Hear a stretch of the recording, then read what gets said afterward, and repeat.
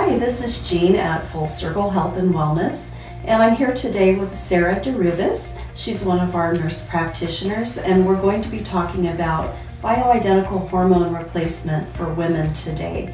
So Sarah, just a few questions for you. I thought we could start with what is menopause and perimenopause. What are the difference between the two? So perimenopause is the time that a woman may be in for, a good 15, 20 years of her life. Many women will start having changes with their hormones in their mid-30s.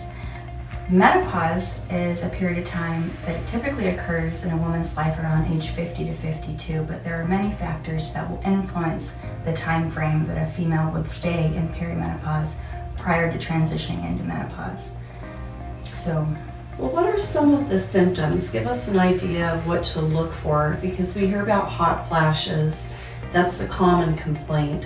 But what are some of the other symptoms that we could be aware of? Sure. So for perimenopause, occurring as early as mid-30s, one of the common symptoms that we typically will see is fatigue. Fatigue, low libido, decreased stamina for workouts, metabolism starts slow, you have weight gain or inability to lose weight. We also start to see some changes in mood, worsening anxiety, decreased ability to adapt to stressful environments.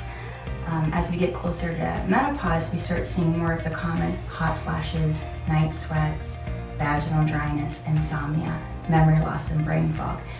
You may have one or two of those symptoms, you may have all of those symptoms, or anywhere in between. Every woman is different. Sounds lovely. It's lovely. So what do you do to treat the two scenarios, perimenopause versus menopause? So for many women, especially women in their 30s and 40s, they are not aware that there are things that they can utilize hormonally to help transition and improve their quality of life and decrease their symptoms. So for women in perimenopause, they can see a healthcare provider who is well versed in hormone balancing, who can, evaluate her symptoms, get some blood work on her, go over her health history, see, how can we help support her during this time, improve her quality of life, and treat her symptoms. So with that being said, whether you're 35, 45, 55, or beyond, many women can come and see a hormone specialist who can look at the whole picture, what's going on in her life, what are her symptoms, what does her blood work look like, and determine if hormone balancing is something that would be beneficial for her.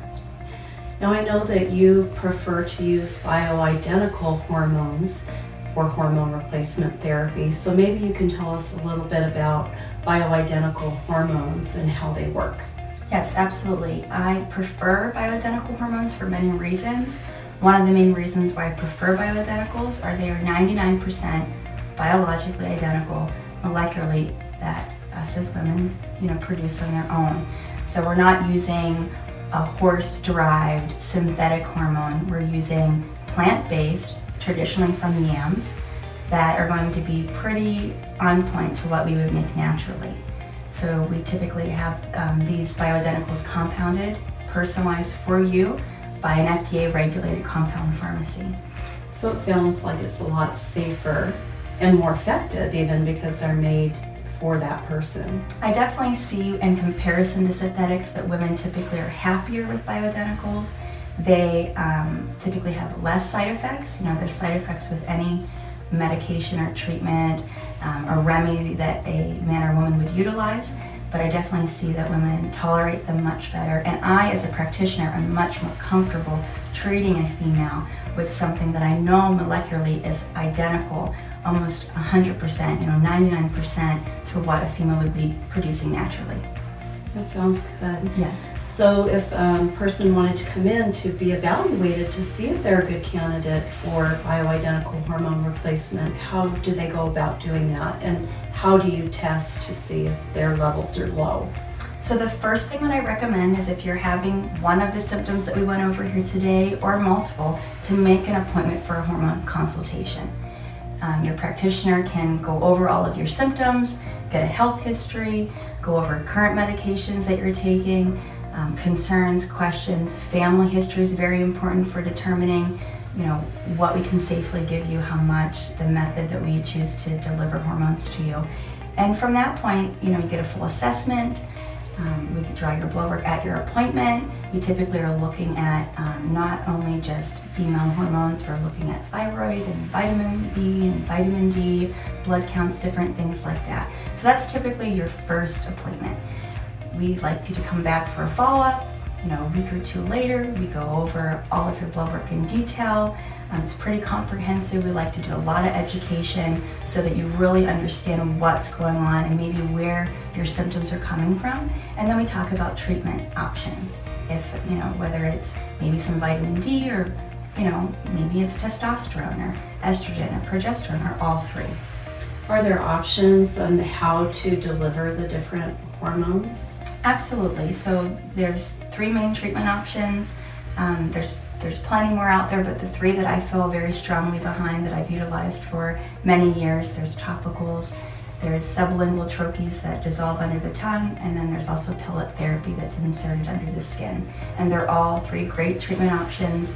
The thing about hormone replacement therapy is it's very adaptable. We start slow and watch your outcomes, your symptoms, your improvements, your labs, and we can adjust along the way.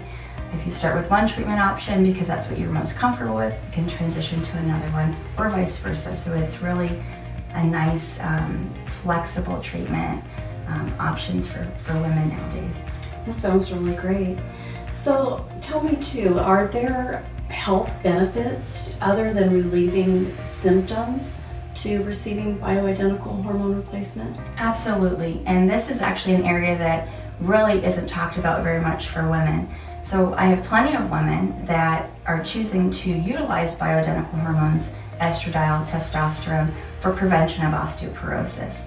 So as women no longer produce their own hormones, their bones start to thin and become more brittle, they're higher risk for fracturing, a lot of times fracturing before even falls occur.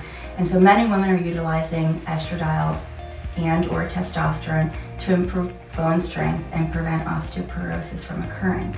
Also, one of the other areas that we commonly are not talking about for women is a lot of women end up with cardiovascular health issues. So what we know about women is estradiol and testosterone prevents hardening of the arteries in our cardiovascular system. So with women taking estradiol and testosterone, we maintain that elasticity, preventing the risk for cardiovascular disease. Also, another area that we see improvement or for prevention of disease for women is dementia, memory, things of that nature. And we know that the aging process accelerates outside and inside when women go into menopause and no longer have hormones. And one of the things we're starting to see is brain fog, poor concentration, memory loss. And we know that estradiol and testosterone can help improve those areas as well. And also one of the bigger epidemics that we have in the United States nowadays is diabetes. Diabetes is starting in our 20s and 30s, especially with our population being overweight at a much younger age and more sedentary. So what we've seen with testosterone specifically is a reversal of prediabetes. So it's not necessarily the magic pill. You shouldn't stop taking your diabetes meds if you are diabetic, but it is something that can help utilize your diabetes meds or prevent prediabetes if you are becoming insulin resistant.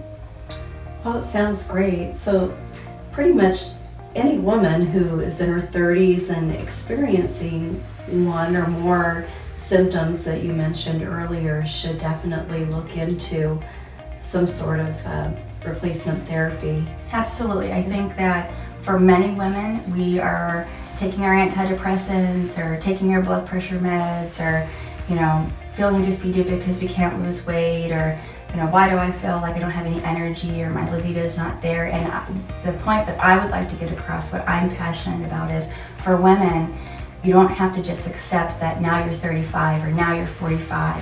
It shouldn't just be, oh, I'm getting older. There could be hormone imbalance that is contributing to the decrease in quality of life that you're currently experiencing. Well, sounds great. Thank you so much, Sarah. Thanks for having me.